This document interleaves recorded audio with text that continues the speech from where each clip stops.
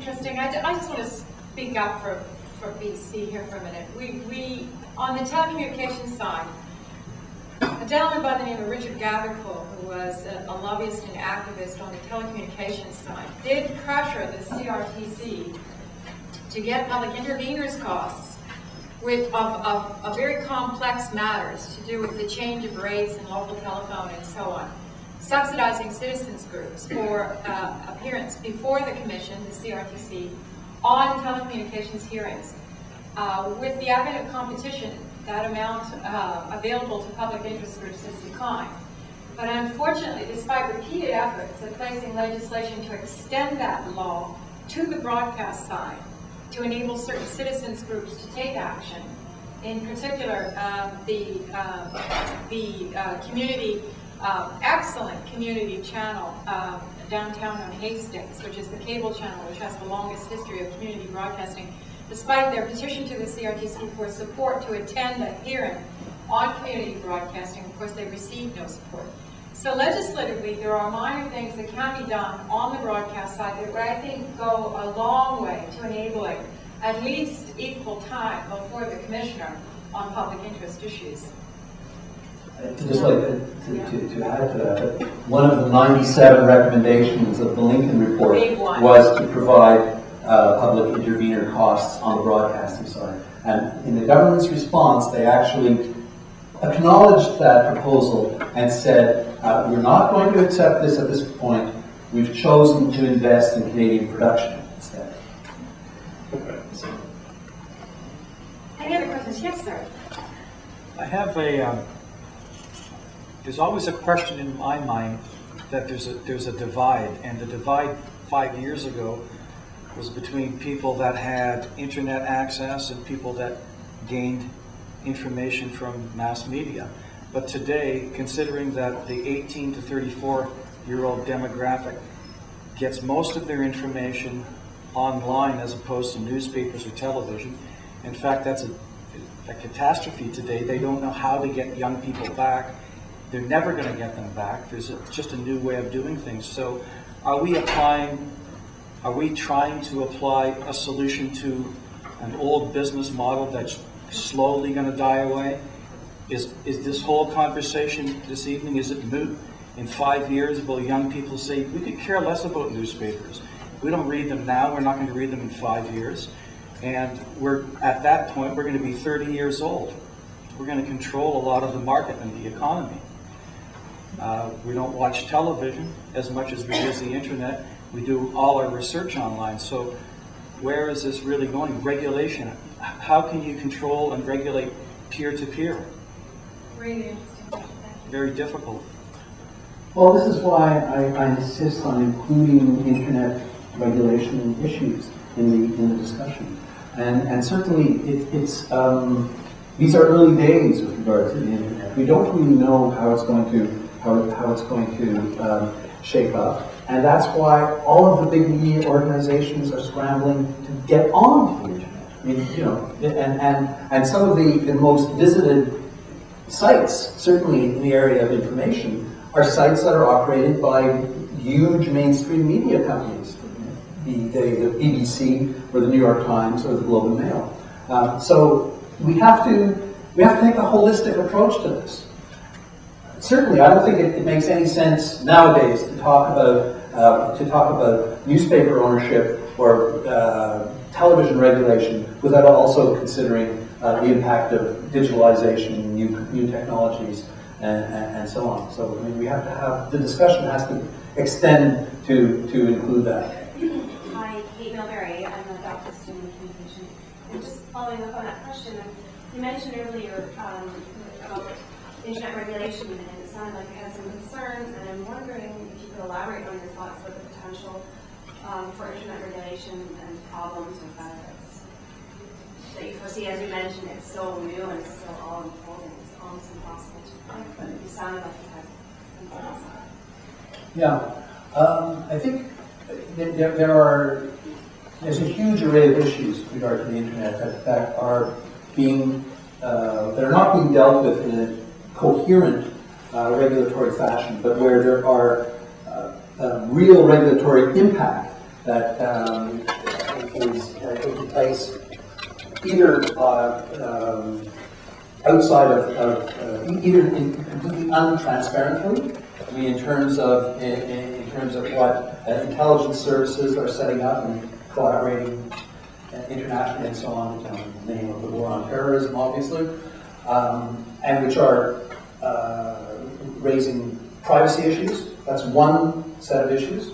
At the other end of the spectrum, cultural diversity issues, multilingualism on the internet. I mean, the way the physical architecture and infrastructure of the internet is geared towards certain forms of cultural expression at the exclusion of others is a tremendously important area if we're talking about a global medium, and something that should be inclusive of all the world's people and cultures and so on. So a lot of these issues are we're just beginning to identify them. And others are actually being worked on in places like the World Intellectual Property Organization, which is dealing with intellectual property rights and extending intellectual property rights regimes to digitalization and particularly internet communication. And again, all of this is being done, or most of it is being done, without any kind of democratic public input. So there's a whole array. I mean, I would recommend to you the report of the Working Group on Internet Governance, very easily accessible, wgig.org, which has identified about 25 issue areas and ways in which they're going to, those issues are going to have to be dealt with internationally and globally in the next 5 years. Okay. Wonderful. Another question over here, please. Yes. My name is Elsie Jang, and this is with respect to the CRTC. You mentioned very briefly about smarter regulations, and I know that the threat, that their policies have a huge impact.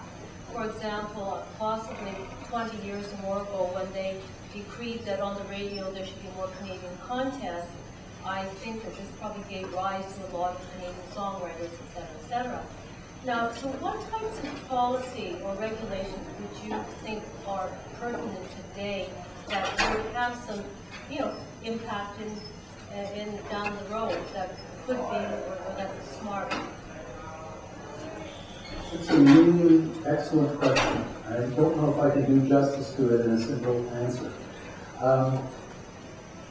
The CRTC has to do better at dealing with the old media that it has been dealing with up until now. I'm amazed actually at how, I've always been critical of the CRTC, but when I look today at some of the things they did 10 and 15 years ago, it looks wonderful compared to what they're doing today. The example I mentioned about the satellite radio decision is actually going to undo the gains that were made through radio content regulation in the 80s and the 90s. So that's one thing. That's one area. The CRTC 5 years ago decided that it was not going to get involved in anything to do with new media on the internet. It's absolutely ludicrous, given where communication is going, and they've not revisited that decision. They can revisit it at any time, but there hasn't been enough public pressure on them, and apparently there hasn't been industry pressure on them to do that. Industry is happy with the situation the way it is, except in very specific cases. Now the newcomers in telephony pressured the CRTC into announcing that it would regulate telephone rates over IP. This is like years after saying we don't have to do anything with the internet. Now all of a sudden, because they're prodded a bit by some of their clients, internet regulation is okay. So there's a huge amount of work that they could be doing. But one thing about the CRTC, I mentioned in my talk, governance with regard to the CBC and the way board members are named. Same story with the CRTC. Why couldn't we have a more open and transparent process for the naming of CRTC commissioners? Question up at the back.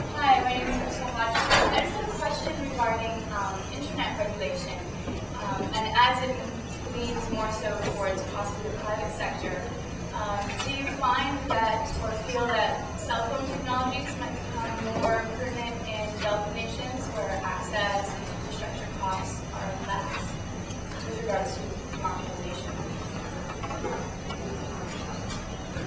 I don't really have expertise on that, but intuitively I would say yes, because, I mean, basically, generally speaking, communication technologies don't just develop on their own.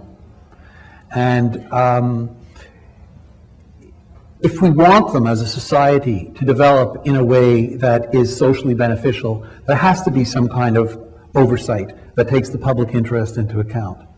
I mean, so that's a kind of an overall attitude that I take that I take towards all communication technologies. Do you have a supplementary to that, or? More so, I guess it was just my question is, I wondered why more research, or if no research is going in that direction, because it seems as the internet gets more closed off and more private interests take shape there, that cell phone technologies, as far as cost of access, is made possible for people for $100 versus the amount of knowledge that you need to operate a cell phone and communicate on a cell phone as part of that. So I just wanted to know if research is going in that direction, or if you see it going in that direction. Yeah, I mean, again, it's not an area that I've looked into, but intuitively I would say yes. And by the way, there's an interesting media event that's going to take place at the World Summit next week. Nicholas Negroponte is floating a project for to give a laptop to everybody, the $100 laptop project, and it's it's one of the highly mediatized events that is going to be taking place there to distract people from the political issues. Yeah. Okay, we have one on this topic, and then coming up in 2 minutes. Go ahead. In defense of BC, the Freedom of Information and Privacy Association here in British Columbia has been quite repeatedly acknowledged as at the forefront of protecting access to information. And the association here in BC was actually asked to interview stakeholders with respect to the internet and legislation, and with a particular focus. The Attorney General's office was interested in the whole war on terror and do we have enough security with respect to information. And I'm going to speak out of school and say they weren't very pleased with what we had to say, because when we interviewed the stakeholders, the attitude was that the government had all the access and security that they needed. And I think it was, 2 weeks later that the Attorney General's on national television with all these police chiefs talking about how they've got to increase security. Was that a question? Yeah, sorry. What do you think about the war on terror and the internet? Well, I mean, I think it's being used as an excuse and an alibi to just jack up surveillance technologies and legislation and give government and intelligence services really the rights to spy on us. It isn't even governments. I mean, it's the intelligence services which have established a parallel force, and they work more closely together internationally than the governments do on these things. So, sure. I mean, I mentioned in my talk the legal access legislation. Is that an issue out here? Lawful access, sorry. Yeah, it's a big issue out here. Yes, and I think the worst part of it is the amount of technology that the internet service providers are going to have to create and put in a tremendous expense in order that police will be able to put surveillance on citizens. It's going to transform, I think, the relationship between ISPs and customers. It's going to be a different kind of. Okay, interesting. Why? Sorry? Why? Yeah, how and why? Why is it going to be a different relationship? Well, it's like if you create a welfare, department to give welfare benefits to citizens, and it transmutes into a policing agency for who's getting the benefit. It's the same kind of thing. The ISP, which exists to give us access and provide us a communication channel, then becomes police. they're going to have to do the tapping. It won't be the police who do the tapping. Right. Yeah, basically, the law would oblige ISPs to do what the radio stations do, for example, right now with regard to broadcast, which is to keep logs for a certain period of time and make them accessible on demand to the authorities. But also provide the information about the communications that's taking place. Mm-hmm. This is Daryl Evans, by the way, Executive Director of the Freedom of Information Privacy Association. Recently said by Gordon Gibson in the Globe and Mail that nobody should get an order to Canada before him. Yes, sir. Senator. When we look at traditional Canadian media, be it television, radio broadcasting, the telephone system in Canada, really there's a good argument to be made that our infrastructure is quite backwards and that it represents an economic sort of a weight on us. That some other nations, for example, installing cellular infrastructures without the need for copper wires and things like that, allow us to leap ahead with the traditional types of technologies. Canada has a regulatory and legislative framework for managing those technologies. But when we look at internet, it's much broader. You can have voice over IP. The telephone suddenly jumps the barrier. If you're publishing on the internet, you can be using servers in Canada, the US, or somewhere else in the world quite transparently. Yet, and there are many types of document or media formats. Yet, access to those formats, the production of media on those formats is largely hindered by proprietary ownership of standards, protocols, applications, and so on and so forth.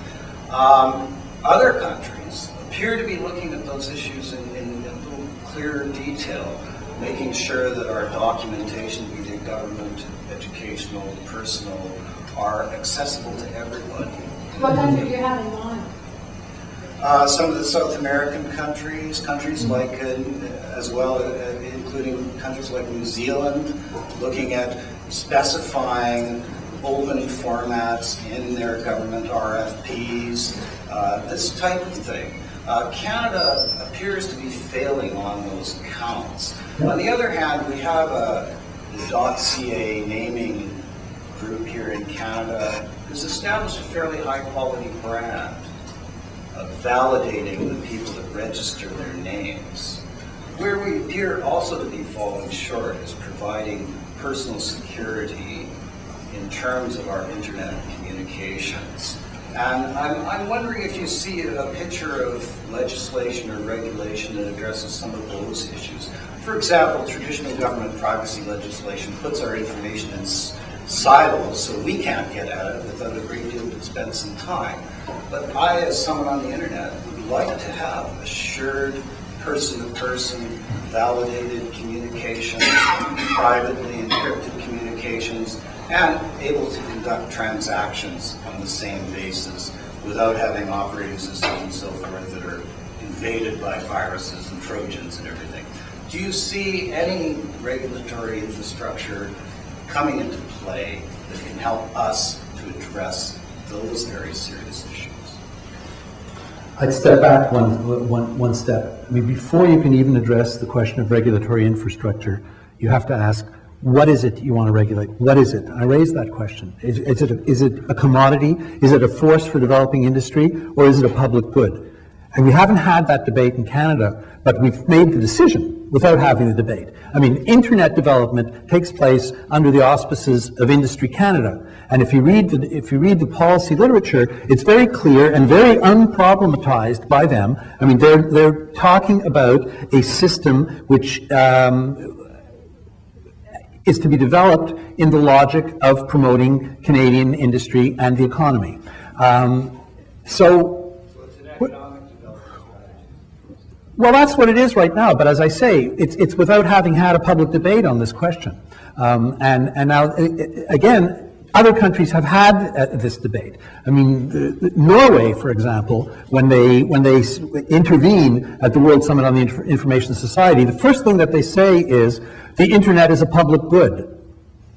Now, I've actually tried to suggest to some of the people in Ottawa at Industry Canada that they work this into their discourse, and you know they're very polite about it, but it's a non-starter because they're not in the business of public good. They're in the business of developing industry and economic development. So you have to go back even one step further.